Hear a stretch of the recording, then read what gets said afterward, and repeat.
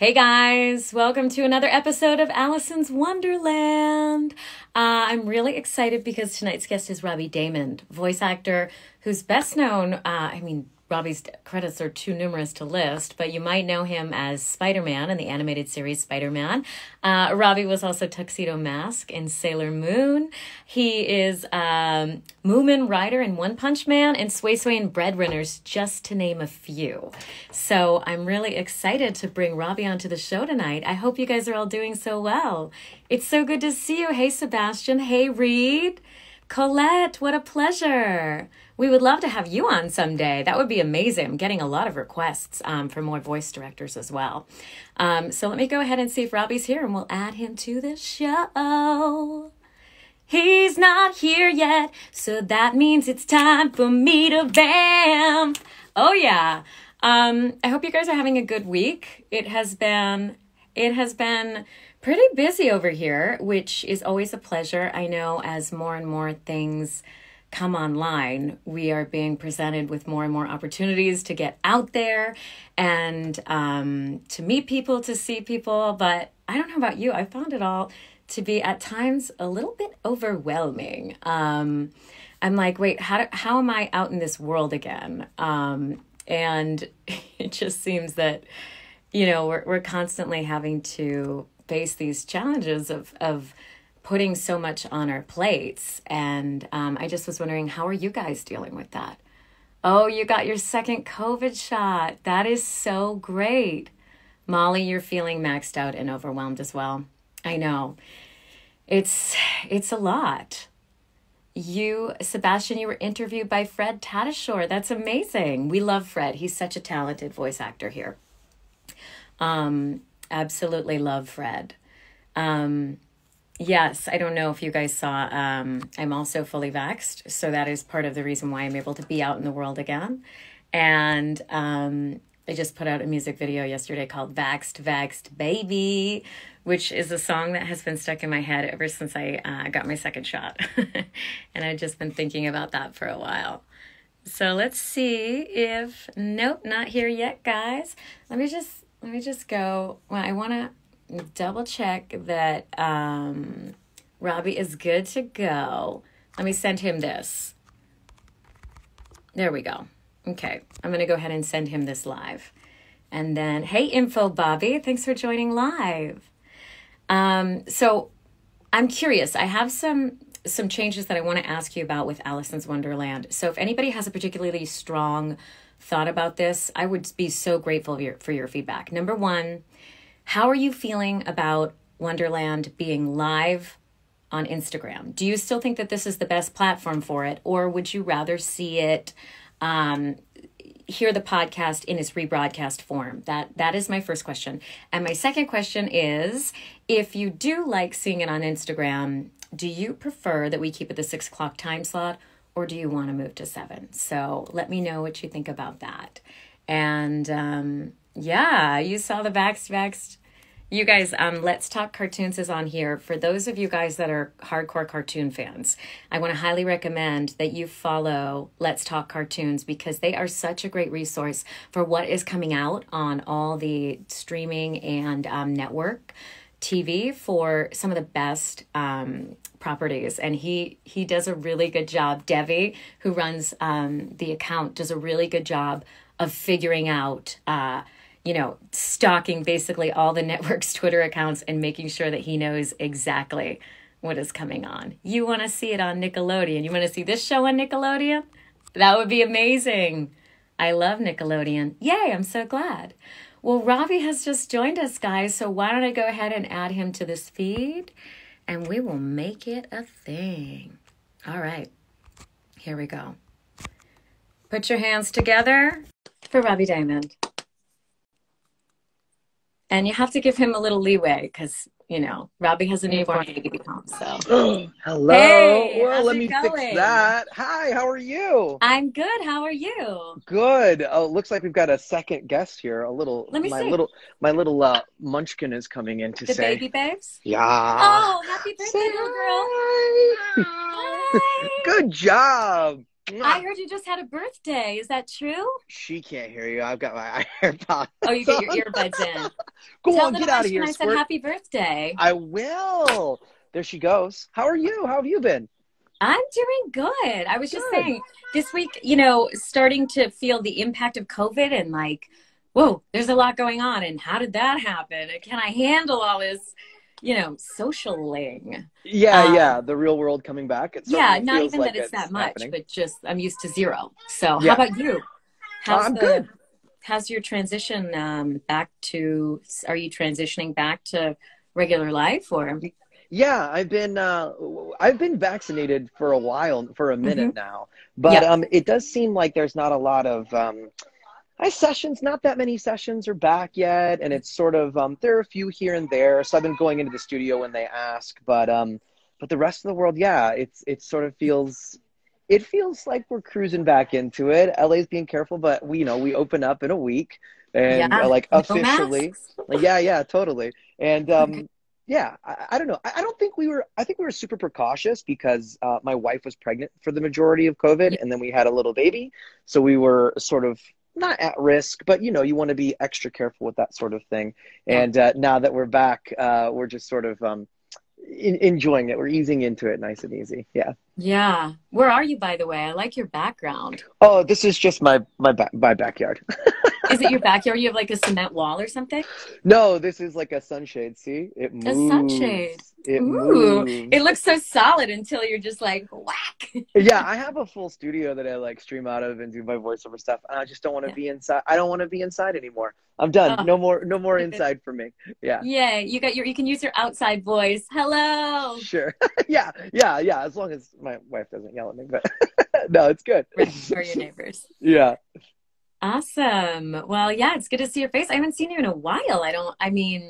Yeah. I mean, back in Been a studio long time. days, I think the last time I bumped into you, we were on the Warner Brothers lot somewhere doing Uh-huh. something, or you were doing something. We might have been like two ships in the night. That's the way a lot of our Just stuff is. paths crossing in the night. I know. I Yeah. was thinking back. Do you remember the very first time we ever met? Ooh, that's a tough one. What was the show? You got to tell me. You got to remind me. Well, it's funny because it was for the pilot for Get Blake, Oh, which was the yeah. show that you were on Nickelodeon. I I was remember that. originally supposed to play the neighbor, which was a role that then didn't make it into the series. Went away. The role went away, which is such a That bummer show. because we would have been able to do 2 seasons of fun. I thought about that. That show's a funny one. That's one of those ones that I remember auditioning for back Yeah. when I was like non-union. I remember that was auditioning, I think in like it had a bunch of different iterations. It was auditioning Hmm. in 2009 and 10 and all of that Hmm. stuff, but Hmm. I don't think got cast, started recording till like 11, 13, 14. I can't remember. I don't remember. Yeah. But it would have been nice to work with you. Yeah, Yeah, it would have been fun. totally. And I'm just curious, like I know that you recently posted your TikTok, which is how you got into voice acting and Sure. you a theater kid. Yeah. So, can you talk a little bit about that? I mean, you have a lot of formal training and you did a bunch of theater. Sure. What I was just it want to say like? hi to your chat. There's a bunch of nice people in here saying all sorts Yeah. of nice things. So Hey, thank you. guys. Thank you for the kind comments, chat. I'm glad you stopped by. Yeah.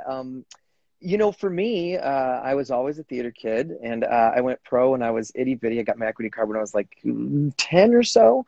And just from doing local shows and professional theater. And then I started doing summer stock when I was about 13. And Uh-huh. then I went to school for it. I went and got my undergraduate degree, and then I got my master's. That was in And Vegas. I got started my undergrad in St. Louis, and then I went to Okay. Vegas, and they were like, I auditioned all over the place, and I got in a bunch of places. But at a certain point, I just had to pick also whoever gave me the best scholarship. Yeah. Yeah, yeah. So I ended up going to UNLV with the intention of going to grad school. So I knew they were bringing me in, but I knew they were bringing me in to do that. And so that's why I ended up choosing that school. So I had a 3-year program where they only brought in students every 3 years. There were 13 of us, and Wow. we taught the undergrads, and there's a massive undergrad department. We had over 100 kids sign up to be a major every year, and then usually that whittled down to about 30 or 40 by the time everyone graduated and went their own ways and got into the 400 level courses. What's my favorite musical? Someone asked What me was my it? favorite. Yeah, I was just Ooh, gonna. Yeah, what is your favorite musical? What's your favorite musical? that What's your favorite play?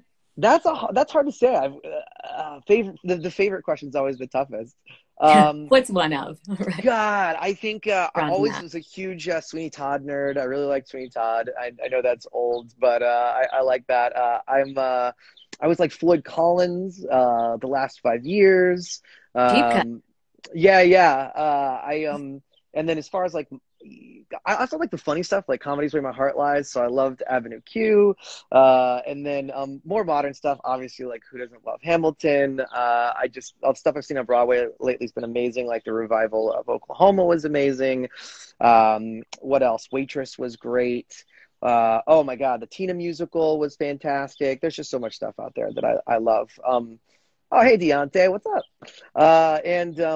And yeah, and then for straight plays, for non-musical plays, I love it all. My main course of study were the classics, so I was big into Shakespeare, modern styles, all of that stuff. So those are sort of my favorites. I think some of my favorite plays are like Love's Labor's Lost. I really love The Tempest. Hamlet's one of my favorites, of course. And then modern plays, you know, I like most stuff that goes. I like some of the classic stuff, like the mid-century stuff, like I love Death of the Salesman and all that stuff, but I really like modern plays. Like I like a lot of the stuff from the 90s, like oh gosh, like Torch Song Trilogy, Angels in America, and then all the more sort of modern stuff that's coming along these days, but there's not as much as there used to be. But yeah, a huge Sam Shepard fan. Yeah, all that stuff. Do you find you have time for theater anymore? Nah, I haven't done. No. The last live play I did was like in 2008 or 9, and I did Lawrence Fishburne's play Riff Raff. We did it in Hollywood, and it was really fun because he actually came and saw the show one night, and that was a blast. We ran that in some 99-seater for like, oh gosh, maybe 3 or 4 weeks, something like that. But that's the last time that I've been on stage outside of the comedy show that I do. So yeah. Do you think that's something you'd ever want to get back into and create time for, or is it just too much Right, of this? right now, my own show that I do with my buddies, we have an Yeah, improv and variety show that scratches that itch for me. So we do yeah. somewhere around a dozen to 20 cities per year, depending on how busy we Oh, are. wow. And Yeah. usually the spaces are somewhere between a 500-seat house and like a 3,000-seat house. So I get to do, and then we do 2 shows. We do a stage show, and then we do like a in the room sort of panel show. And that just kind of scratches that itch for me. I just don't feel like I could dedicate. I don't feel like I could dedicate myself to that Yeah. lifestyle. It's a big part of I mean, I've got 2 kids and a wife, and I can't I can't. I mean, I could, but like I can't really go on tour if I wanted to try to pursue that again. I couldn't really like spend 6 hours a night at a rehearsal hall. For the theater, yeah. Yeah, I know that lifestyle. I lived it for 20 years, Yeah. and once I moved to LA, that was a tactical move instead of New York, is because I knew that someday I wanted like a stable life. So yeah. Yeah. And here you are. Here I am, sort You of. dad so hard. Here Yeah. you are, rock and feel, also father of 2. I think the father of 2. I think the funniest thing is that I still have my equity card. I refuse to give it away. I refuse. It has to Oh, do they? go forever. Yeah. I mean, do they even you can go anti-equity? I mean, I guess you could not renew Yeah, it. if you didn't renew it, then it would just go Yeah. away forever. Yeah, oh, it wouldn't go away forever, but it would be harder to like get it back. But I think Yeah. I think as much work as I do in the sister unions, it probably wouldn't be too hard. I pay SAG enough every year as it is. Yeah. Yeah. So so you have 2 kids now. You have me beat by 1. Mm-hmm. And how has that changed your work? Do you think that it working in animation, like that you've seen a significant shift in how you approach your work? No, I don't. Not really. I mean, if I'm being completely candid, my wife has taken the lion's share of child raising duties. I mean, I'm Yeah. very present. I'm very active when I'm not working. I'm at home with my family. But so that's been easier for me to transition in that way. So I honor and respect her for for taking that part of her life and changing that all around, because she had a fantastic career, which she'll eventually reconnect with, I'm sure. But yeah, so for me, if anything, I've done more after having kids because I'm more motivated. Yeah. Like I feel like it's shifted because you know kind of what they like, and I feel like Sure. it gets me more excited about projects because I know what they like, you know, what he's watching, and I'm like, oh yeah, this show, all right. Yeah, I mean, And it's such a fun age too, because how old is yours now? he's 5. 5, yeah. Yeah. The demographic is shifting, so there's not as much. I don't feel like there's as much work in cartoons as there was 10 years ago, but and I say cartoons as like target demographic, like 7 to 11, and that demo doesn't exist anymore. It's like 6 to 9. Kids age out so fast, and so I feel like there's more preschool stuff than ever. So that's kind of neat for me. That's kind of neat for me where what the age of my kids are at, or at least my daughter is at, is because she can watch my stuff. Like I couldn't really show her the stuff I was doing on Disney or Nickelodeon. It's just a little bit too old for her. There's some scary stuff and some potty humor she doesn't need to see. But I'm in just a bunch of preschool stuff, so I can just go, oh, you know, she doesn't understand, but it's kind of fun for me to be creating content that my kid can enjoy, which is pretty neat. Yeah, it'll be great when she does understand, and then you'll become like the rock star at her elementary school. No. Come on. You know, kids don't work that way. Everything you think is cool, they're going to be embarrassed of. It's like, oh, my dad's a cartoon. But yeah, I don't know. Hopefully. We'll see. Hopefully. I think it'll happen. I don't know. Yeah. Fingers crossed. It kind of depends. Like, I don't know. I feel that the sons love their moms, and usually the little girls love their dads and look up to them. Yeah. It's, I don't know. I can't tell. I'm pretty sure my son hates me. He's 6 months old and just, but I can't do anything for him. All I can do is like change his diaper and hang out with him. Dad is like fifth fiddle, lowest man on the podium. No milk at the end of that tunnel. No, exactly. I don't have what he needs. You do not have what you want, sir. Yeah, but anyway, I'm sure it's much different for a woman, and to be, you know, job as a mom and then to also be trying to work at the same time. I can only imagine what that's like for shifting your career, but at the same time, you know, it is pretty. I think you can do it. I think you can do both. I had a really bad teacher once tell me, like, you know, once you have kids, you might as well give up your acting career. And that was like a theater teacher and I shouldn't say teacher, it was a professor. Yeah, but I got their point. And you know, I'm creeping up on 40. So for me, it was sort of like, you know, okay, if I'm going to have kids, I need to pull the trigger. And I wonder if I'd had them when I was younger, if I would have been able to pursue the arts in the way that I did. And I'm not exactly, I'm not exactly sure if I would have, though. You already had your footing. Yeah. You know? But though I do have friends who did have children younger and did end up having a career in the arts. So it's hard to say, but I can't imagine it makes it any easier. Yeah. Yeah. For anybody that's just tuning in, this is Alicyn's Wonderland. It's a weekly show where we interview people that work in animation and video games. So if you like it, you can subscribe.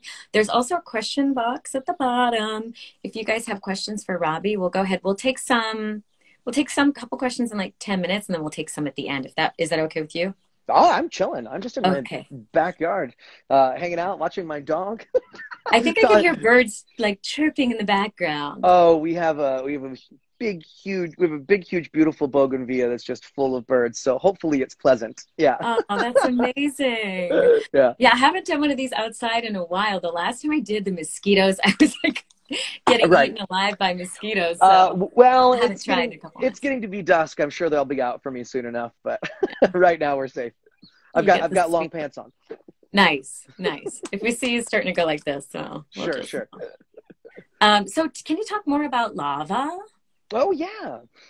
So L.A.V.A is an acronym for loud, annoying, and very annoying. Just a Is that the three of you? It is the three of us. Yeah. 1, 2, 3, and we never tell who's who.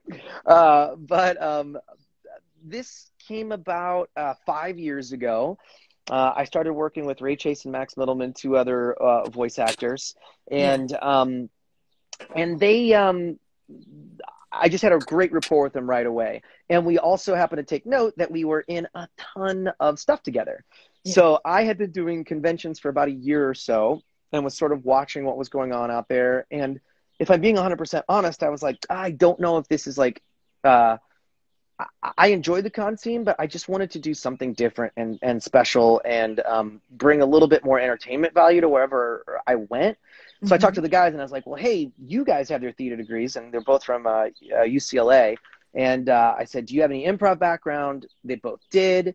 And I was like, what if we did like a nerd culture sort of themed variety show with improv comedy show for these conventions, and we packet it ourselves as a trio. And to my knowledge, nobody had really done this. Like I kind of like Johnny Young Bosch used to bring his band out. I think he still does sometimes. And some people have like some gigs and some gimmicks that they do, but like nothing really like this. So so that was my idea, was to bring this show out. And I'm super glad I did, because I don't really do shows by myself anymore. Not that I couldn't, but I would say, conventions, you mean? Yeah, 95% of the conventions that I do are with the guys, and it's worked out. So, and I wouldn't want to do it any other way now, because it's so much fun. We get to do this show that we absolutely love, and bring this sort of like added value to the cons, because we do the show for free, and we just say, okay, but you bring us out as your guests, and we'll give you that content, and it's an absolute blast. So anybody who's come to one of the shows, I think they all know, like, it ends up being like one of the most raucous sort of fun things that we do. And then we send a little merch, and then we go crash at our hotel and sleep, and then wake up the next day and go try to entertain again. So yeah, it's really fun. Yeah. Oh, that sounds so fun. You're like constantly on tour with your besties.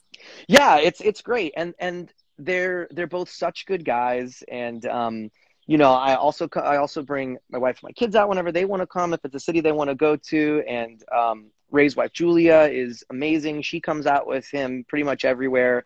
And then we have extra seats. You know, Max will bring some family, or we'll bring some family, and it's just kind of like a fun sort of family affair that we all have, and it's really a blast. So as far as the UK goes, I was seeing somebody talk.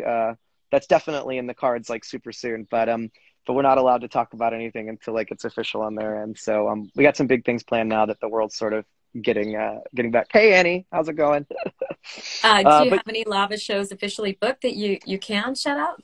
Yeah, we've got 4 this year. But not until fourth quarter. I think we wanted to sort of wait and see how things are. We had some offers for the summer and third quarter, but so in October we'll be in Fort Worth, and then in November we will be in New York at Anime NYC, and then we will be in Layton, Utah in December? No. Oh, I'm getting these mixed up. We're going to be in Utah. Oh, that's right. Utah is in October. Okay. Fort Worth is in December. New York is in November. And then we'll be at Anime Pasadena here in LA in December again. Nice. But then, but that is a nice sort of soft warm in for us. And we'll see what the vibe is like out there. And then 2022, we plan on being out there crushing it. Yeah. Awesome. Yeah. A lot of L.A.V.A fans on the stream. Brian's screaming for help for some reason. I hope you're okay. I know. Hi, I noticed you, Strawberry Bunny. Well, do you want to take a couple questions right now? Yeah, I recognize a lot of names. So we got some crossover here. But yeah, I'll answer questions. Yeah. Yes. Okay. Well, I mean, this is probably not something that you can speak to, but there was a couple questions regarding Spider-Man and if it's coming back. Oh, I see it. Yeah, there's one right there. That one I'll just say, I'm not allowed to say anything, but I feel like the 3 seasons that we did wrapped up in a very nice way. And left possibilities for the future, including your imagination. So take that however you take it. But I'm not currently. Season 4 is in your mind. It is, perhaps, but that's not official coming from me. They did just release a brand new they did just release a brand new trailer for a new preschool show called Spider-Man and His Amazing Friends that I am not in, but once they show the cast, you'll see why. It's super cute, the things that they've got coming out. So yeah, it's exciting. Awesome. That's adorable. Yeah. Somebody is asking, and this is a good question, other than Tuxedo Mask, Hmm. what's your favorite roles? Of course, Sailor Mikey. Sailor Mikey would assume that Tuxedo Mask is my favorite role, and he's right. It's my first anime role. Some of my favorites. Oh man, favorites is such a hard question. Right now, I'm really enjoying. Right now, I'm really enjoying working on this comedy show with some of the creators of Pinky Malinky and a few other shows that I did that is as of yet unannounced, but I'm having a blast working with them. It's a comedy show. That's where my heart lies. Breadwinners is one of my all-time favorites just because of the cast and how wacky it was and that we got to do songs every time. Let's see. Costume Quest was one of my favorite cartoons that I worked on. As far as anime goes, I'm really enjoying Jujutsu Kaisen right now. That's like one of my most enjoyable roles that I'm working on. I had a fun time on Kuroko's Basketball. Tuxedo Mask is up there. And obviously some of my absolute favorites are Prompto from Final Fantasy 15, Akechi from Persona 5, Hubert from Fire Emblem, and most recently Tuesday, I'm the main bad guy in the new Guilty Gear game. And that one, they kind of just let me go off the rails and sort of do my thing. So it was really fun. Yeah. Can you test that out? Can we hear what it sounds like? Oh yeah. He's just sort of like, he started out as like sort of a bad Joker. And then as it went, he just derailed more and more into this almost like a bad Christopher Walken where he's pausing in everything he does. And I just kind of put it all in my nose and did some rasp and dropped it in, and he's a total psychopath. So it was fun. And the further and further I took it,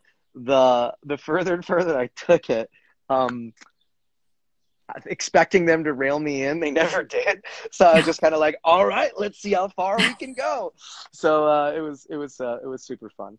Yeah. Oh, that sounds so fun. Yeah. Have you gotten a chance to work with some of your favorite directors?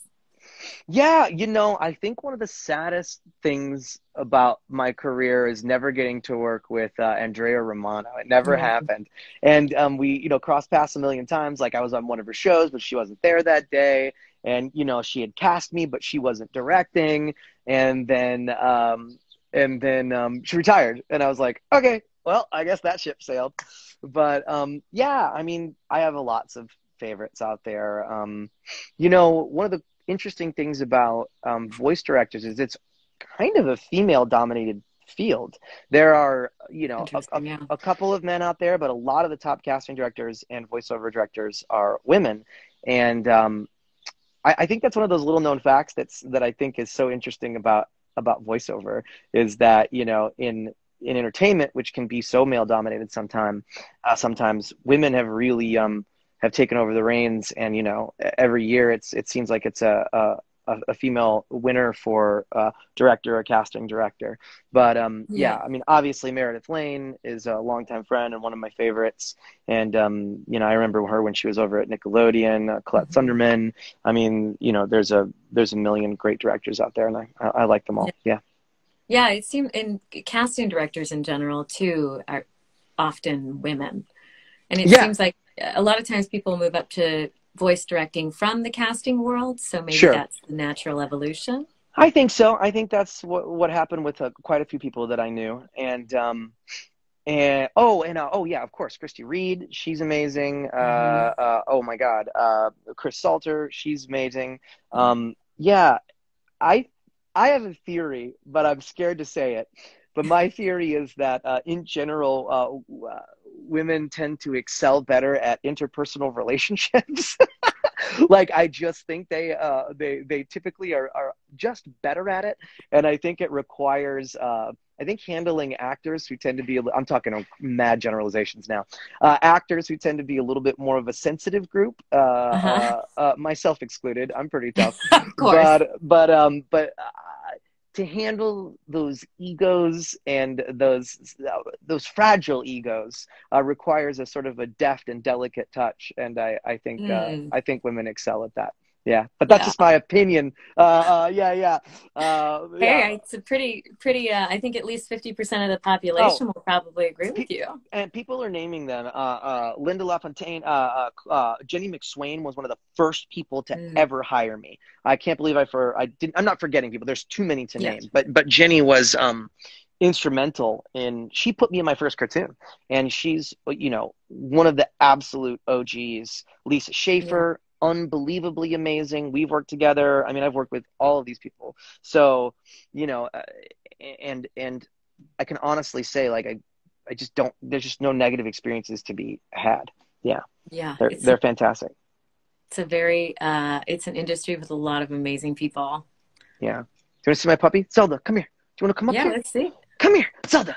Oh, she hates me. Look, she's like, forget that. I'm not coming over. That's hurtful. That's hurtful. Rejected by my own dog. Aw. Mary Elizabeth McGlenn, one of my favorites. We worked together on Chico Bon Bon.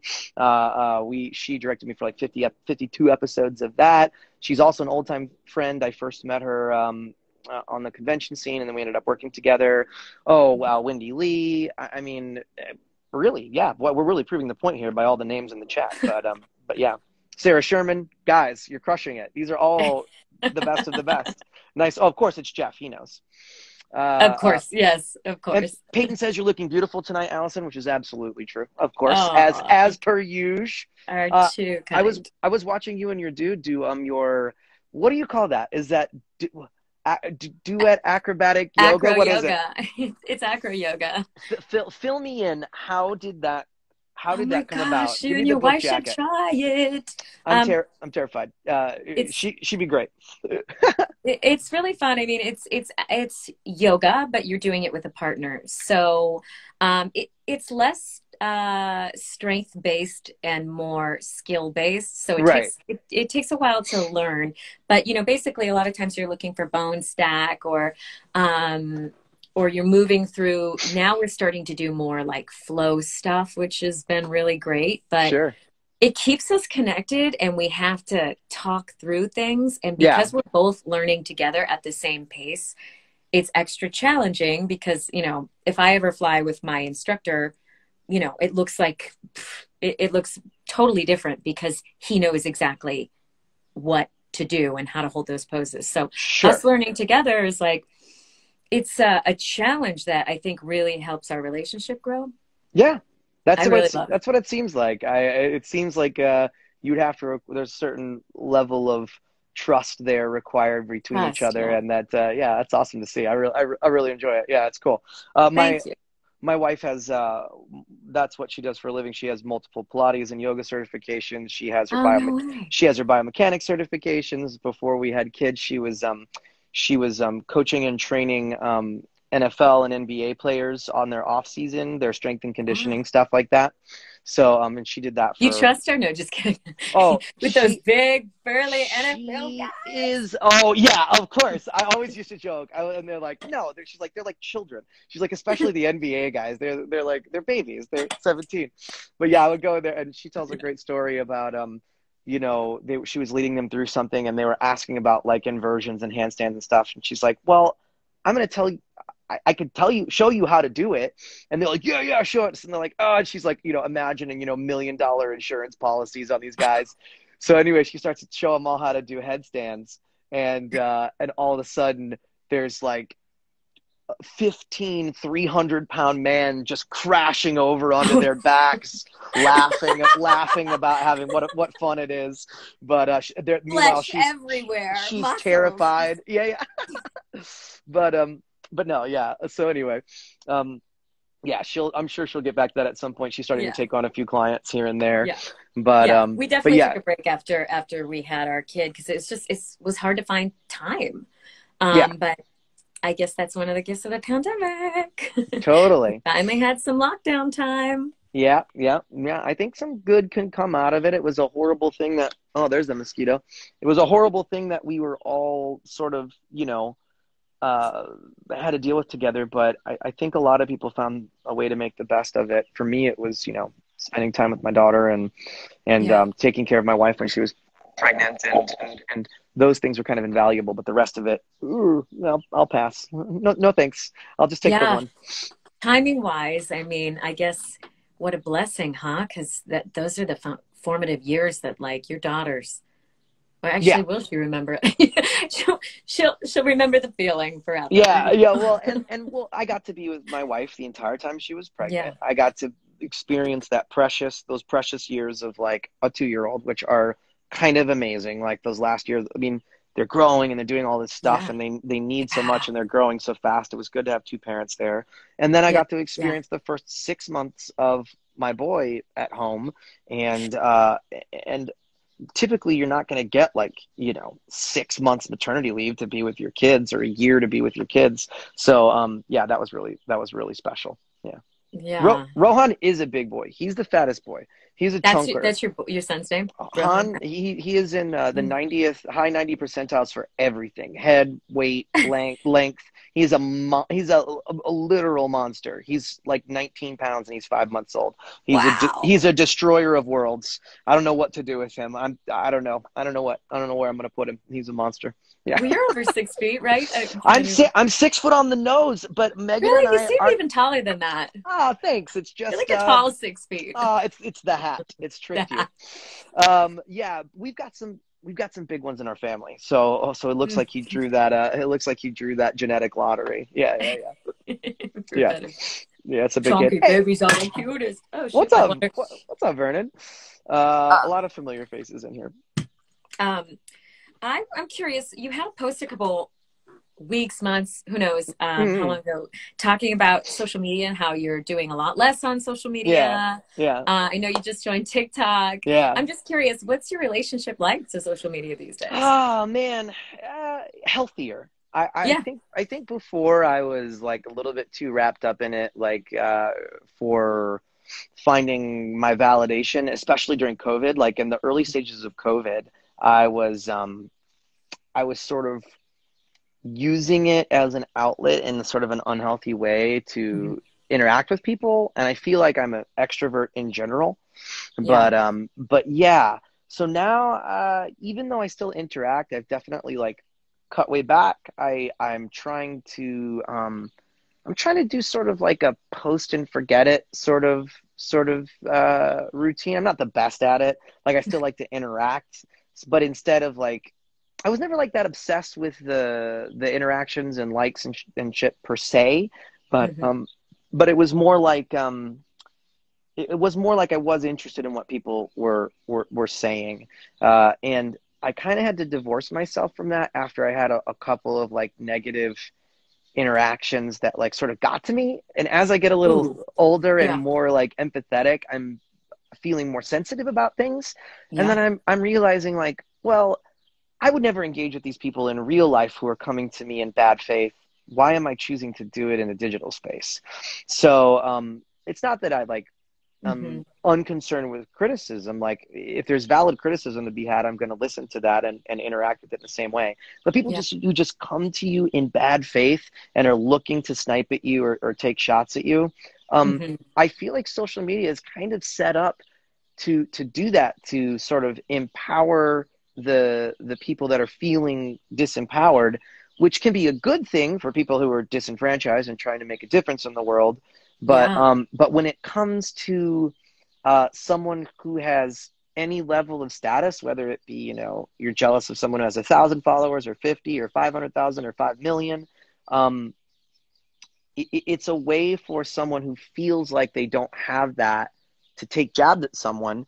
And if they do it in the right way, it can be hurtful to everyone involved. So I had a couple of those things happen, things that made me uncomfortable, like message DMs that I got that were like, and I don't reply to most Hmm. of them, but that just made me uncomfortable and mean and things like that. And I was just like, oh, well, that's a bummer. So Yeah. maybe if I just only engage with the people who come to me in good faith and cut everybody else out, but still be able to listen to criticism, then I'll have a healthier relationship with social media. And that's pretty much what it was for me. So yeah, Yeah.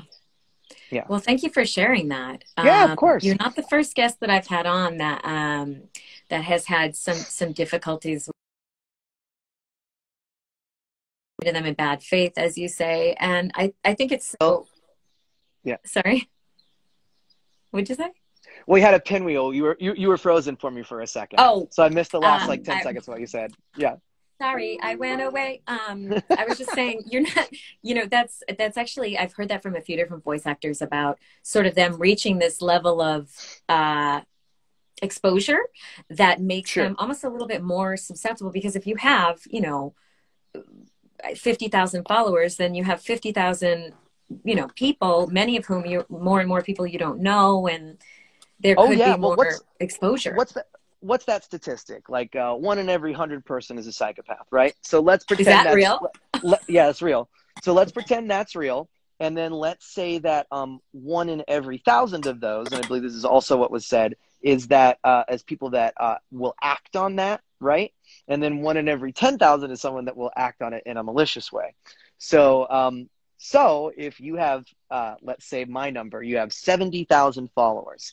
That means you have got 700 psychopaths, 70 of them who are willing to interact in it with them, and 7 that could be super dangerous. Yeah. Because and when I say psychopaths, I mean not just like that doesn't mean like a bad person necessarily. You could just have whatever going on in your life and never interact with it. Like I'm definitely not like, being tough on mental illness by any means, but like I've had people, Zelda, stop.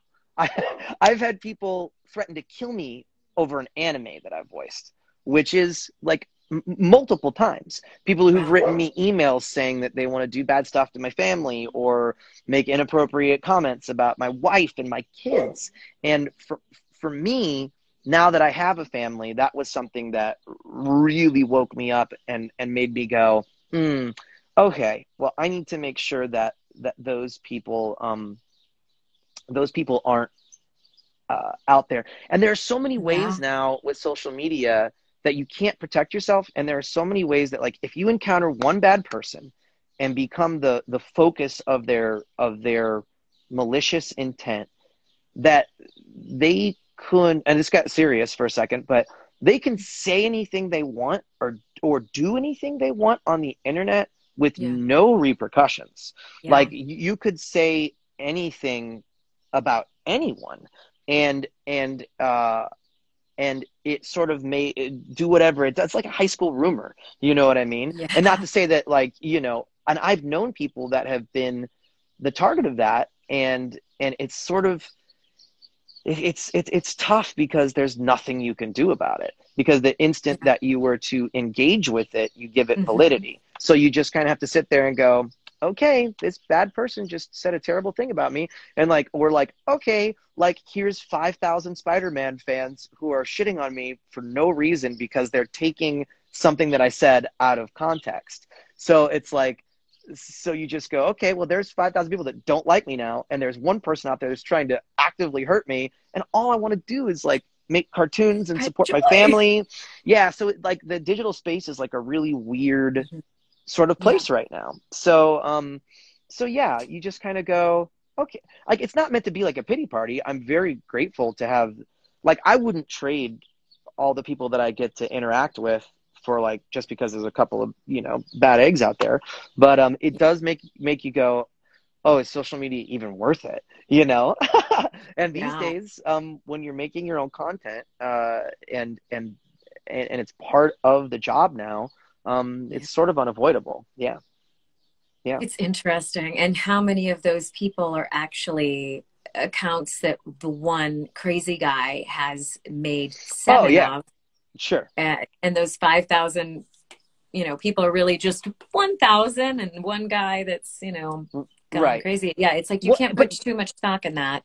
And I can't even, I know we've talked a little bit, I can't even imagine what it would be like to be uh, a woman, LGBTQ, or a person that tends to get targeted more, because my female friends who are any sort of influencer or voiceover people, wow, the stories they tell me about the things that they get in their DMs and the horrific things people say. I understand my privilege of being a man, and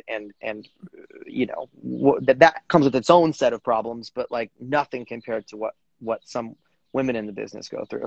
It's totally wild. But, you Wow. know, I do think that those good people, I was saying exactly what Trombonist Abby is saying. I do think that the good people outweigh the bad. And if Yeah. you've accumulated enough social credit and you've proven yourself to be a good person, then I think you're shielded against most of those few bad people out there.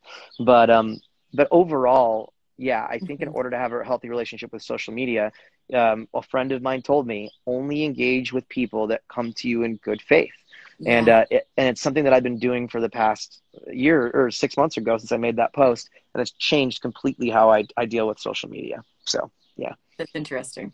Yeah, yeah, I was off for 14 months, just completely off. I hmm, originally got off to have more time to focus on like a short-term creative project I was working on. And sure, then I just didn't want to get back on.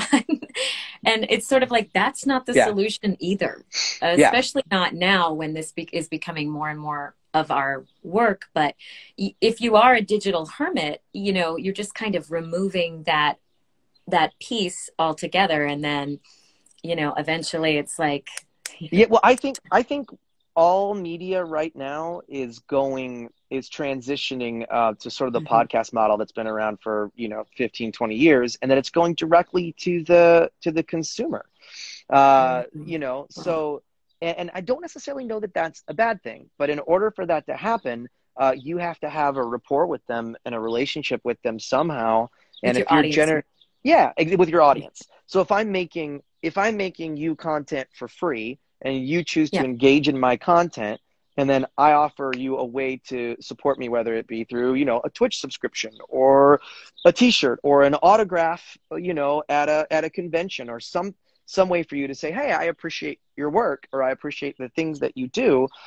That's, for me, is a really positive relationship. And you can't foster those opportunities to give that entertainment to your fans and allow them to support you without having a platform. So, Yeah.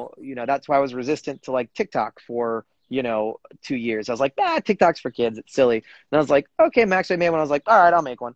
And then, I got, more followers on TikTok in a week than I've had on Twitter in 12 years. So, One and a half million views on your video, I think I was looking yeah, at it the other day. yeah, but that's nothing compared to, that's where all of that's nothing. That's where all of the main consumers of anime and video games and cartoons are now. They're younger. They're all on TikTok. And It's I think very cool TikTok, to see. well, you know what? And what I like about it so far is that it really is a post it and forget it sort of thing. You make a little Yeah. piece of content, you put it out there, the algorithm takes over, and you just sort of, you know, Yeah.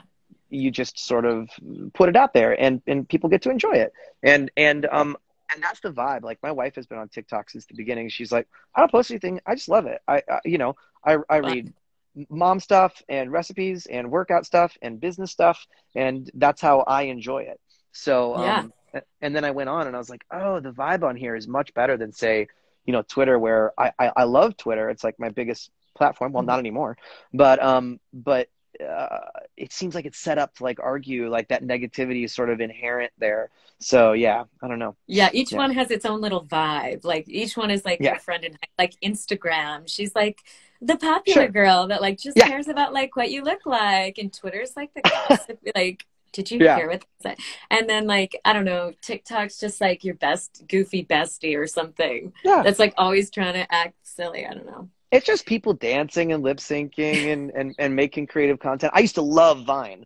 Like, I grew up on Yes, Vine, me and like too. I feel like it's got a nice Vine vibe. People are actually making content. So yeah, Hmm. it's That's pretty so cool. fun. Yeah, we're Yeah. actually going to try out like a new Wonderland After Dark kind of thing. I'm going to test it out tonight with John Bailey. We'll Oh see. We'll see. man. Go Yeah, and have fun. yeah, go and have a drink. Well, Yeah, of actually, maybe course. not, because what's the age? Which the it's like I think my average age is like 14 over there or something. Over where, on TikTok? Yeah, just Oh, the fans. It's young. Excuse my young. content is completely clean on, but I have a pretty clean, I will say, like, the occasional like dirty word or whatever, but Yeah. like I don't really post not safe for work stuff. Like, I have a pretty clean vibe. Like, occasionally I'll curse. That's about it. We do our 18 plus lava show, and it's literally like a little bit of gross out humor, the opportunity to say the F word, and there's a part of me where I'm just like, this isn't really an 18 plus show. There's nothing like inherently like sexual about it or anything like that. Yeah. But there is some stuff that where if you don't call it an 18 plus show, like I remember one time like a kid, like a 12-year-old came with their mom and somehow got past security, and we're in the middle of doing this bit in the show, and I see like a 12-year-old out there, and I'm like, get this, what are we doing? Get this kid out of here. This is not for a child. So it's like, 17 plus. Yeah, that's closer. But yeah. Yeah. Well, I guess that's up to their parents. But if their parents should know what they're getting into. But like, it's not an R-rated movie, it's like a live show, which makes us an active participant in it. Yeah, but we got a big disclaimer before our show and all of that stuff, so everybody feels like they're in a safe space. But I think this day and age, you need to do that, because whether you like the culture shift that we're going through or not, you still have to respect it. You still have to honor it, and you have to realize that people expect those things now. So when we do our live shows, we always make sure that it's a safe space for everybody, and there's no judgment if somebody's triggered or makes them feel strange or wants to go. I think that's the only way that like comedy and can move forward with in this day and age. But which is just by honoring and respecting your audience, which isn't that hard if you do it the right way. Yeah, as long as the discourse is responsible. Yeah, I love that. And so Twitch, L.A.V.A also has is it weekly, the Twitch component? Yeah, we were really not great at being regular about it before COVID, and we will continue to be regular about it now. It put us in a good mode. But we stream together once a week, and we do it over Zoom, and it's just audio. It used to be all of us over at my home studio, and we would be on camera, but obviously that's not doable for COVID. But we reliably streamed all the way through quarantine once a week on Wednesdays, and we've got this little fam. It's the same 300 to 500 people that show up every single time, and with some new blood coming in every time, and they're incredibly generous and kind, and have formed this little community. And it's continued to grow. It used to be 30 or 40, and now it's 10 times that, and we hope to continue to slowly grow it. But it's more about just coming together. It also keeps us sharp. It keeps us funny. It allows us to continue to riff and be together. And this weekend we're doing something insane that we've joked about for 2 years. 3 years. We've joked about, we started Persona, the game, and just couldn't finish it. And we joked about doing it all at once in like a nonstop marathon stream. Oh my God. So this weekend, starting at 9 a.m. over at Max's house, we've been setting it up for the last 2 weeks. We are going to stream together for 72 hours straight and try and finish the game from 9 a.m. Friday to 9 a.m. on Monday morning. We're going to sleep over. We're going to eat there. We're not going to leave the apartment. Take turns? We're going to take turns Sleeping? playing. I agreed to be the sacrifice to be the sleep cam. As long as there's no audio, because I talk in my sleep, we're good to go. So we're gonna do the whole thing. It's gonna be a crazy experiment. But tomorrow we'll put out the schedule. We've got guests from the game coming over, and we partnered with Atlas, the company, and they sent us a bunch of merch. So we're doing like giveaways every hour on the hour. Atlas, they make the game. They made the game Persona. Okay. They distribute it. They distribute it, and they're the producers. And so they were like, "Oh, we're doing this thing. Will you retweet it and send us some stuff?" So they sent us a bunch of stuff. So nice. It's going to be a really bizarre weekend, but it's it's the first time we'll be all together on camera. It's kind of our way of saying like, okay, we're back. We're ready to sort of get back into this world and enjoy it. So yeah, that'll be fun. Tell Max I said hi. He was one of my guests many years ago when this show was just a podcast. We talked about it. Yeah. And recorded it here. Yeah, I told him you're doing it. I was like, yeah, he's we talked about it. So I was like, yeah, I did that. She's like, she's the best. I was like, yeah, of course. Like I'm going to level with you. I have a hard standing no for all like podcasts Wednesday. like this. No, just all of them. I've said no, like for all of COVID, for like I did. Oh no, that's a lie. I did one because she was a Native American podcaster. And we were covering something like really topical at the time. And then I did one for Black Lives Matter that I hosted. But outside of that, I haven't done like a single podcast. It's Aw. all been media requests or like stuff like that. But Mhm. when you asked me, I said yes, because you exude a super positive energy, and I knew it would be fun. And I'm glad to talk to you for an hour for sure. Yeah. Aw, thanks, Robbie. So glad to have Yeah, you of on. I've course. had a lot of requests, so Yeah. yeah. Yeah. Well, this I'm is super fun. curious. So we've talked a lot about the business, but what other hobbies do you have that keep you inspired in your Oh man, that's crazy. Everything's focused around my kids right now. Like I've become the Yeah. world's biggest, nerdiest dad in the world. Like I love being a dad. I always thought I would, but when I have time for myself, I do like to play a little music. I play guitar. I've always been a singer, and that's kind of Do you like write too? my. Yeah, I used to. I've written plenty of stuff. Now it's just I'd rather just hop on Ultimate Guitar and like play a song I don't know Yeah. and sing a little bit. That's kind of like my Zen time. I don't really play as much video games as I used to. I used to play a lot, but I felt like it became kind of a time suck. And outdoor wise, I love to hike. I've been hiking a lot lately. Yeah. Not lately. I've hiked a lot for the last 20 years, but COVID sort of rekindled my passion for it. So I've been doing the SoCal six pack, the highest six peaks in Southern California.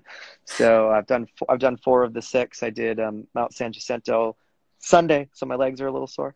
Uh, Oh, but that is no joke. yeah, it's fun. We're gonna do I haven't done that one. Yeah, we're gonna do San Gorgonio at the end of the summer, and that one's a 20-miler hike in, hike out. So that's a real one. That's like almost 12,000 feet. It's like 11,000 and some change.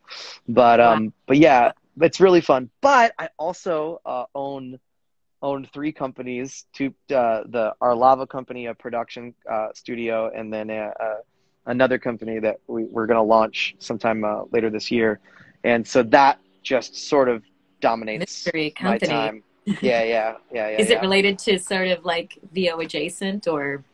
Now, the second one, no. The second one is just a straight businessman. But our production company is a video game production company. So we have two games in production right now that are obviously, unannounced. But we'll probably be announcing one of them around third quarter this year once we drop our trailer. And then second one we've been working on for 2 years. It's got a vertical. Our vertical slice is done and our pitch is ready. We're just sort of waiting for when people are comfortable to be in the room together. We don't want to do like Zoom pitches just because whatever. Yeah. So yeah, we're just trying to make stuff happen. Yeah. Yeah. So we got two games now. Yeah. That's Yeah, amazing. I know. Seeing all these I know. eyes Yeah. pop up in the timeline. I don't know if it's just people are curious or. Yeah. Those are the curious eyes. Yeah. Yeah. So, but like, Well, I know we're running up, and so do you have your Twitch tonight too? no, we're taking the night off because of our big long one that starts on Friday morning. So we were like, Oh, so we don't need to streak this week. Yeah. we timed this perfectly, actually. Yeah, we have Um, extra time if you want to talk about anything else or field any more questions. yeah, But I'd yeah, this love is great. to take some more questions from the audience. So go ahead Hmm. and type them in the box, you guys. If anybody just tuned in, this show is called Alicyn's Wonderland. It's an interview IGTV show that is also repurposed as a podcast, which is why I'm not constantly just Sure. saying what's up to everybody on the stream. But I want you to know that I'm so grateful to everybody that tuned in live because that's the most fun part. So Well, I'm really it fields excited to the hear. questions too. Yeah. Exactly. Yes. Okay. I see. That's a very interesting. Sailor Mikey asked another interesting question, which is, what is your most obscure role? Ooh, obscure. Oh Here. my goodness. Let's see. Lately, I with the oh, that's so hard. Obscure. Like I've done so much stuff that you've never heard because I also do commercials. So that's another thing where it's just like I consider that obscure. I consider that sneaky. Do you Um, have any campaigns or commercials oh that would be God, what am I shot for doing you? right now? I've been doing the Extremes almonds. That's I've been doing. I did a bunch of those. I was doing the syndicated cut down for Two Broke Girls for promos. Oh God, so many commercials, stuff on the, like, every once in a while I'll be in a chat and someone's like, did I hear on the radio? I was like, I don't know, probably. like who's to say? But God, Might obscure be me, might voiceover not. roles. Got early on in my career, very, very, very early, before I went union, like 2008, 2009, I did a fair amount of like Korean MMORPGs and like mobile games and stuff like that. So if you really dig back into my IMDb, you'll find some stuff where you'll be like, whoa, weird. So, but anyway, yeah, I can't think of one right off the top of my head because it's obscure. Somebody needs to slice all those together into some grand. That's your next Cool. tip.com. I think that's my demo. Yeah. I think it's all just spliced together. I'll just do it obscure demo. All commercials are obscure. It's kind of funny. Not if you ask the boomers. That is true. The boomers know. The boomers know. But also people don't realize that, like, for a while, not as much so these days, but like commercials were like bread and butter, and the theatrical stuff was just for fun. But yeah, I don't know. Now a lot of commercials are digital. The Yes. biggest seems to be digital, and that certainly We could. I think you and I could talk for a long time about the shifting VO market, but that probably would bore your would bore viewers. the heck out of you guys. Bore How them about to this death. question from Yeah. Jeff? What's your biggest takeaway from recording from home over the past year? Personally, that something I already knew is that I am an extrovert and I need people. Yeah. I've always been that way. I'm a people person. Can you finally relax? Come up here. Come Is up that here. your dog? Come say hi. What do you got on your face? Hi. She's a Hey, big girl. Zelda. She's a big chunky girl. Can you say hi? What kind of dog is it? Oh. She is a big old pitty. She's about 80 pounds of just sweet love. Come here. So Yeah. She or what were we saying? Oh, what were we talking about? Oh, what we were learning from recording at home is that I love people, and that is my favorite part of that's my favorite part of the job. Yeah. I mean, I love the creative part of it, but I love the people part even more than that. Like I didn't realize how much I missed it until COVID came, and I was like, please. So I like everybody, I had waves of, being depressed and figuring out like what life is like. And thankfully I had a family to keep me grounded. But one thing I did for quite a while is that I turned on my camera even when people didn't ask me to. So if I had a Zoom set, I would find that most people, I would find that most people would have their cameras off in sessions because let's be fair, they probably look like shit. They probably felt like shit. Nobody wants to see anybody. And I was finding that I was not behaving in the booth the same way I would behave at a session.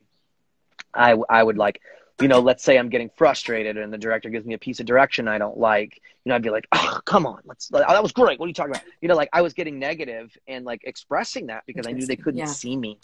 And this is very painting candid your nails. for me to, well, I'm usually pretty never good about done staying that. distracted, but like I would look at my phone more, all of Yeah. that stuff than I would in a normal session and in between takes and all that stuff. And at a certain point I was like, I am just going to turn the camera on, which requires me to put myself together, and then I found I would behave more like I was in the room. So, so I did that for quite a while until I didn't need to anymore, until it just kind of became old hat. Yeah. It's so interesting because I am the same. I'm total extrovert, and that, there's so many days now that I don't leave my yard. I don't leave my house. I'm just like here, and I just miss people. But I even find as Zoom is like such a great substitute, but the lack of eye contact, the fact that like, if I'm looking at you, I'm here, but if I'm like, want to make eye contact with you, I need to look at the camera. That is just such a weird disconnect. It is not how we are social hairless monkeys who are meant to interact with each other and touch each other, and human existence is supposed to be tactile and face to face, and we are not built to observe and interact with the world through a screen, period. I don't believe that. I really don't believe that. No. Yes, I don't know how old you are, nor dare would I ask. But for me, sort of an elder millennial, I remember a time when that wasn't the case. The Yep. internet only, just 20 years ago, it was, occasional chat room and a few emails and whatever. And there was no video conferencing, none of that. But I'm also grateful for it because it allowed me to Yep. work during COVID. And a lot of my actor friends who aren't in voiceover didn't have that privilege. They just spent 18 years or 18 months not working, which, my accountant will be the first one to tell you, you VO people were lucky because you just kind of marched on. Yeah. So, and we Yeah. did, we marched on. And, Yeah. yeah, like today we were looking at, an office space and, we were all masked up and the real estate agent reached out to shake my hand. And I was like, oh, yeah, I guess we're shaking hands now. And I was like, cool. And it felt great. I was like, hell yeah, I'll shake my hand. Like, And then and you were like, yeah, yeah, right. He seemed nice. He seemed pretty clean. yeah. Definitely washed my hands. But then, we had a little backyard birthday get together. Everybody was vaccinated and it felt strangely normal, but I think everybody's going to have a little bit of like social PTSD for the next Yeah. few months as the world sort of folds I itself. believe the term is physically distanced, socially awkward. That might be right. Yeah, that might be absolutely right. Hey, it's good to see you. Yeah. Yeah, Are we yeah. hugging? Are we not hugging? I think the elbow bump is still super. I think that's still friendly enough, but Yeah. you get a little skin on skin. Yeah. What are you drinking, by the way? Apple Is it juice. apple It's apple juice? juice. Of course, it's apple juice. Of I was course. thinking you were having a nice glass of scotch. I am. It's a Macallan 18 apple juice. Ah, you're a man after my own heart. I gotta say. Oh yeah. I like my Oh yeah. Oh Macallan yeah. 18. Listen, I have been The working my 15. ass off since 8 o'clock this morning. So I was like, I'm definitely gonna have a little happy hour with Alicyn. Yay. Oh, I Yeah, wish yeah. I knew I would have grabbed my I don't know if I looked till Uh, the 15. oh yeah. Oh yeah. You gotta bust it out every once in a while. You Um, gotta. that said, that was another challenge of COVID is to make sure you like. I think a lot of people were self-medicating during that time, Oh my, and yeah. you hear those jokes and stuff, and like I took it as the opportunity the other way. I was like, all right, I'm gonna come out of this. I'm gonna lose some lbs. I'm gonna get Yeah. my shit together because I've got no excuse. Like Yeah. it was like being locked in prison, and what do you do when you're in prison? You better work out. So I built this big, huge home gym that I love, and that dropped 30 pounds and took No took the way. Oh yeah, oh yeah. So Wow. did the best I could with it, but it's definitely like now that the world's coming back. I'm like, oh, stay on track, dummy. Like Yeah. make sure you do all Restaurants are open again. Restaurants are open again. Mixed drinks. I'm still freaked out about going to do. I'm still freaked out about eating inside. Mhm. I've been dining al fresco for a year and a half, and I love it. So I don't know if I want to do anything else. There's plenty of opportunity. I mean, pretty much every restaurant still has that option, right? So Yeah. Official Rejectorado, you're working on Grease. Are you crewing it? Are you in it? Are you chorus? Are you a main? And Vernon, I know, Vernon, you have been having a little bit of whiskey. You look good when I saw you, though, buddy. You look good. You look lean and main, so it's not affecting you too much. But anyway, yeah, it's definitely been a weird time, and I don't know. I think my big takeaway from working from home was that I was grateful to be doing it, but it is not my preferred way. And now that things seem safe, I'm ready to get back in the studio. I had an in-studio session last week, and it was my first one. wow. But the production crew was still on Zoom. So I went into a studio. The engineer was there, but everybody was on Zoom, and I was just like, okay, I guess we're still not quite there yet. We're getting there. We're getting And you there. still had to drive. Yeah. But it was nice to not have to worry about my like recording on my end or any of that stuff. So. And you got to you got to hang with the engineer at least. No, it's a good experience. I'm ready to go back. I think I will go back anytime someone asks me from now on. Yeah. Axel Bloom has a great question, and this is a question I do love to ask voiceover actors. What is your preparation like when you get to prepare specifically for a role for animation or video game, a character role? Yeah, I think that really depends on how much I'm given. So I will Mhm, prep just about as much as I'm given. mhm. And I don't usually ask for extra information unless it's offered. And if it is, I'll take it. But I think a lot of people don't realize that might be theater actors or traditional actors is that we aren't given that much time to prep, nor are we given that much Yeah. material to prep. So I think one of the most valuable skills you can have as a voice actor is really fast script analysis, almost to the point of like instantaneous script analysis. I wouldn't quite call it cold reading because you're doing a little more than just cold reading, but to be able to look at a character and make evaluations and strong choices about that character right out of the gate, just from sort of a cursory glance over it, and then honing in on that as the session goes on. That's a skill that really doesn't pertain to any other form of acting that I can think of outside of maybe improv. But even Improv. then, but even then, you're working off givens that you're creating for yourself in the moment. So that's not Hmm. even the same, because with voiceover, you have to curtail the performance to fit within whatever parameters you're given, and sometimes those parameters are so loose, And and the and script. yeah, Yeah. and the script is loose, and sometimes you don't. Sometimes, unfortunately, there's sort of a range of quality that you're given depending on what you're going in and working on. Then there's some projects I'll go in and work on, and I'll be like, oh, that was a dream. They knew the answer to every acting question that I asked, and I was given art and context and circumstance, and they had other characters queued up for me to work off of if I'm by myself. And then other times you go in and you're like, you're playing Joe. He's a plumber or something. Good luck. And you're like, okay. And I'll read a dozen lines and try to figure out who Joe is in 2 minutes while we're getting ready to record. And I go, okay, I hope this is Joe. And then we work over it, and yeah. So yeah, but and other times you have, if you do something maybe mocap or whatever, you have got a lot more time to prep.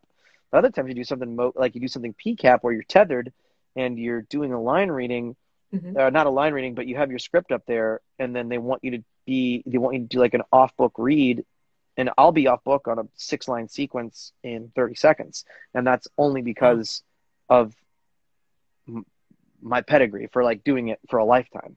Hmm. I think that's only because that's a skill set that I've evolved, that I don't know if I would have evolved having not been doing voiceover for 14 years.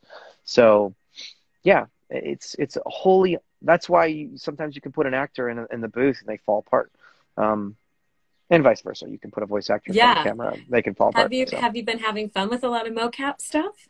mm, I'm not doing as much as I want. You're never doing as Uh-huh. much as you want. It's my favorite. I play Is like the it? Is lead. it? Yo, it's my favorite. Like if Tell me somebody all were about it. like, I've never done if some, mocap. oh my God, if someone were like, you don't have, I would cut out an entire section of my career and replace it with mocap in a heartbeat. If they're like, you never, we're going to do another commercial again, but you're going to replace it with mocap, I'd be like, yes. I think the only one I would maybe put it up against would be animation, because I love that so much, but I would give it all up to do that as much. So like I've played the lead bad guy in a game, and then I've done about half a dozen, about four PCAP characters where you're tethered, where it's just the helmet and they're capturing just neck and above, and Uh-huh. you're on script. And then about two on set ones, and then the one big role. And when I say on set, I was on set a handful of times. And so And you need to be fully off book for the mocap when you're on set? it's just like a being on set. Like you're Yeah. fully off So book. yes. You're doing this. You're doing the scene work. You might as Yeah. well be you're on a sound stage, so you might as well Yeah. be on, and you are on camera. It's the Yeah. exact same as being on a movie set or a So you TV set or gotta whatever. be like fully off book, memorized, and Yeah, good to go, and it's really enjoyable. So wow. yeah, yeah. You get the acting feels, all the feels. Oh yeah, and you get to do it a bunch, and there's care given to every scene, because if you're in the sound space, if you're in the sound studio with $3 million worth of cameras over your head, all shooting, 300 frames per second, and each camera is worth them, $50,000. You're not gonna mess it up. You're gonna keep doing it until you get it right, and that's really enjoyable for me. So yeah, Wow. yeah, that's a really fun experience. I also like when you're tethered for non-PCAP VO. Like a lot more lately, I've been doing video games specifically where I'm just wearing a skull cap with a microphone here, Yeah. and Yeah. then Yeah. being tethered to the back, and I'm getting to like move and like act it out while having the script in front of me without having to deal with being in the confines of trying to hit the Yeah. radius of a dynamic mic. And that's super fun too. Those are my preferred And you ways to get to look like a record. bumblebee. Yeah, just sort of buzzing around the studio. Yeah. But Somebody asked real quick, the Meg and Ing, how do you go about memorizing something with hundreds of hours of dialogue? Genuinely curious. oh, well, we don't memorize those. With hundreds of hours of Okay. dialogue, like something like Persona 5 or Final Fantasy 15 or a big game, we've got the script in front of us. And also, what people don't realize is that when these mocap games are being recorded as well, the stuff that is happening during the gameplay a lot of the times is recorded in a voiceover studio. So the script is there and all that stuff. But Got the it. Got it. cinematics and the live scenes and all of that stuff that you see that's face to face are going on, that will be PCAP. So maybe you do a bunch of them, and but then you have a handful of scenes or 50 scenes or 100 scenes, and you memorize those scenes the same way you memorize anything else. You know what's coming up on your rehearsal schedule. You get off book, you have rehearsal time, you run it until it's perfect. It's very similar to anything you would do for film and television. Yeah.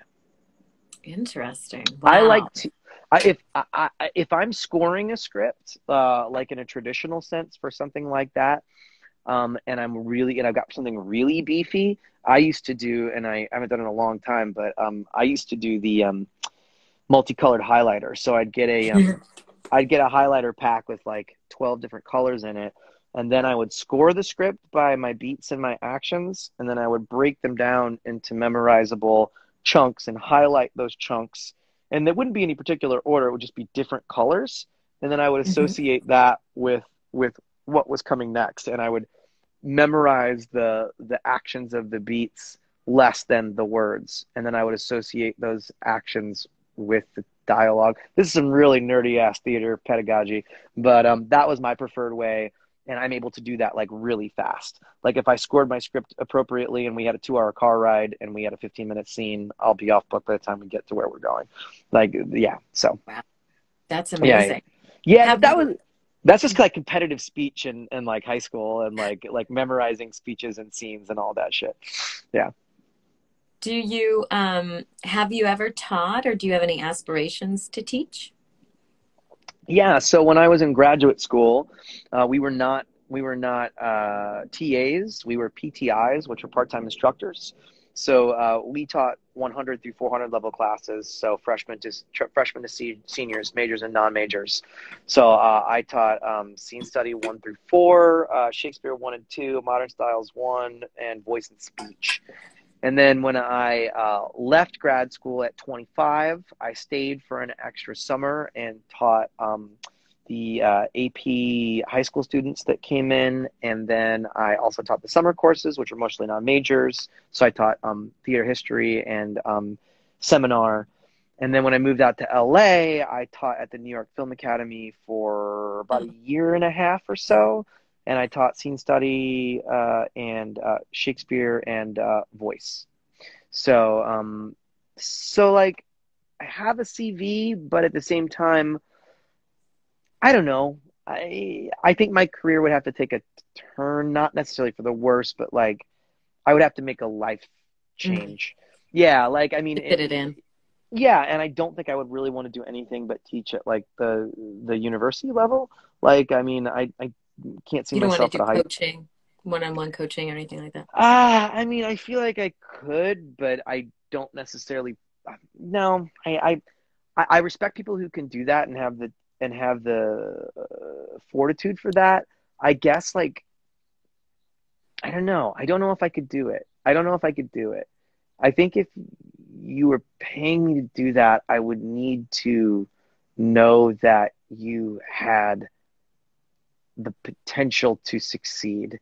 And I don't think to do it as a profession. I know that sounds shitty to say, but like No? as a profession, I don't think I could take money from someone who I didn't think at least had a chance. But I don't think as a professional you You can have say, the ability. You can say that. I don't think you can. and you could And be that's what. wrong, right? And Yeah. always you could be Right, wrong. right, I have to clarify that I was put on academic probation by my conservatory for my sophomore year of conservatory, and I failed voice and speech. That's how they got me. Yeah, oh No. yeah, and that's why I transferred schools because it wasn't the school for me. Yeah. I was the only person in the school that had my equity card. They weren't casting me in anything, so and I wasn't getting respect. I was clashing with all the teachers, and then they put me on academic probation, and they had a cuts program, and they were preparing to cut me. Like I knew that's what they were doing. So secretly, while they were preparing to Oop, you cut out. Are you still there? while they're preparing to cut me, yes, I'm still here. You got me? Okay. Uh-oh. Yeah. Are you still here? Okay. So while they were Yeah. preparing to cut me, I was touring around the country auditioning at every conservatory program in the country that whole year, as if I was a high school senior looking to transfer.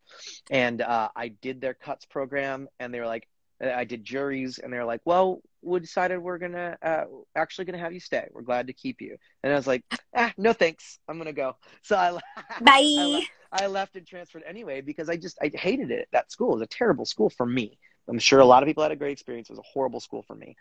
And so I had plenty of people telling me this wasn't for me, especially the person that failed me in voice and speech. Fuck that guy.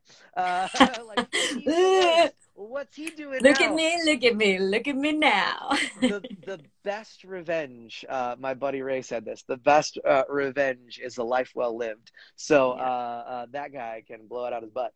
But that said, if I were like coaching, I don't know that I could be like, yeah, let's do 6 months with me and I'm going to make you an actor, because right away all I need is 6 sessions with you. And I would go, do you have the capacity for this? Because I believe very much in like, I don't think I'm the most talented person in the world, but I do think that like I have an aptitude to learn. So I would Mm, train someone like that. yeah. You don't have, it does not all about inborn talent. I think you can get better. I think you can make yourself viable, but I don't know if I could like work with someone and take their money directly and coach them if I knew they didn't Yeah. have the chops. And the truth of it is that not that many people have the chops to make it a profession. And it's not just that, it's about how tough you are too. So Yeah. I don't know. I don't know if I could do it. That's I the don't know hard if I part. could. And the ability to Yeah.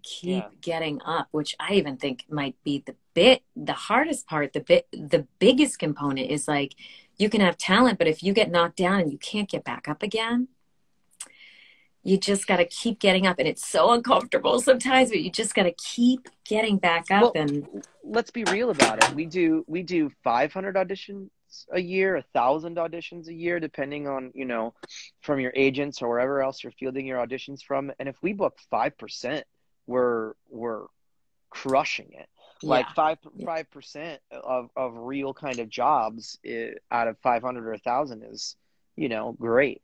And so that means, are you good with being rejected 95% of the time? or more. Like are you or more? Are you can make a living booking 1%. Oh, Like are you tough enough to handle getting turned down 99 out of 100 times? mhm. And I think that's the real thing about it. Also, there are there are so many people I've worked with throughout the years that are so talented that also just never got their shot. A big portion of it is serendipity, right place, right Yeah. time, choosing the right path. But I do believe that tenacity is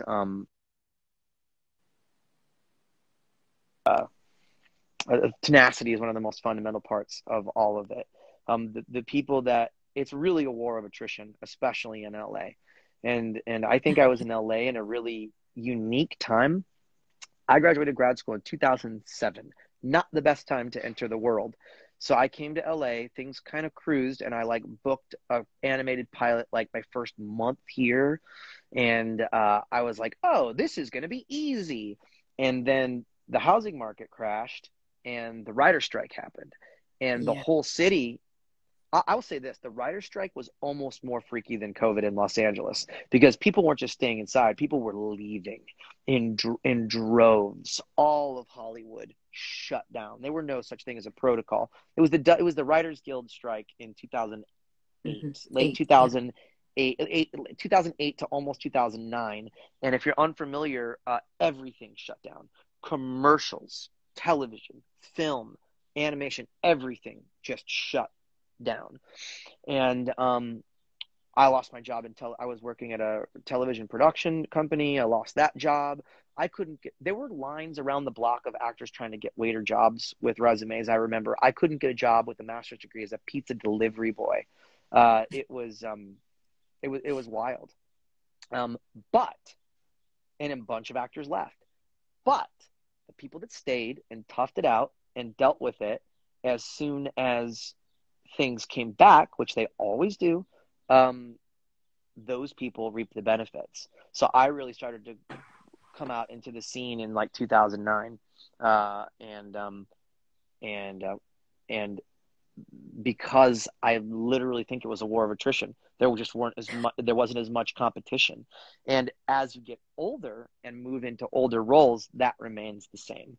I don't have many friends now who are creeping up on 40 who are still in business. And I work with thousands of people, and a lot more of them are chiropractors and real estate agents and investors and teachers and many other normal, respectable, fantastic jobs. And these are all people I thought were some of the most talented people I ever worked with. But it's a grind and a hustle. And if you're not built for it, you're just not built for it. Yeah. But anyway, I hope that's not scary. I hope that's not too serious. Yeah. So come on in, it's really great. Robbie, anybody can do it. If I can do it, awesome. Anybody can do it. I'm an idiot. If I can do it, you can do it easily. You just have to be tough. Yeah. Just tough. Get those muscles going on. I want to thank you guys so much, to everybody that joined in live. If you like the show, next week we have Brian Hull coming on. Brian is an amazing content creator, YouTuber, and voice actor, starring in the new Hotel Transylvania 4, as well as Tangled, the animated series. He's going to be so much fun, so I'm really looking forward to that. And then I'm going on vacation to Yellowstone, so I will not see you the week after that. But I bet we're going to be on vacation at the same time. It's going to be awesome. preschool rounding up for the oh yeah. Yeah. Aw, well, I can't wait to hear all about it. Thank you so much for coming on the show. Robbie, you're amazing. You inspire me. So I really appreciate your time. You're amazing. Thanks for having me. And, yeah. Hopefully. Can I ask you one more favor before you go? Yes, of course. Would you mind just saying, like, hey, check out this show, Alicyn's Wonderland, it's cool. Let's do it right now. How do I do it? Tell me what I need to say. You hit me with it. You can put it in your own words, but just like you're watching Alicyn's Wonderland. This is because someday I want to edit these like story reels together. Of course. But just like this is Robbie Daymond. You're watching Alicyn's Wonderland. I love the show. Something like that, or you got it. Anything in your own. Hey, this is Robbie Daymond, and you are watching Alicyn's Wonderland. It's the best show. Tune in, stream it, download it, do it. You know you want to. There you go, guys. That was amazing. All right. Well, if we're going to go jump over now and see, get on TikTok. If anybody wants to join us over there, Robbie, it seems like you probably want to go and spend some time with your lovely wife, but I'll definitely be in touch, and thank you so much. Well, I hope to see you in the studio soon. Have Me too. Oh, wait, I got it perfect. Come here. Who's this? Full circle. Say bye-bye. Oh, bye. Bye, honey.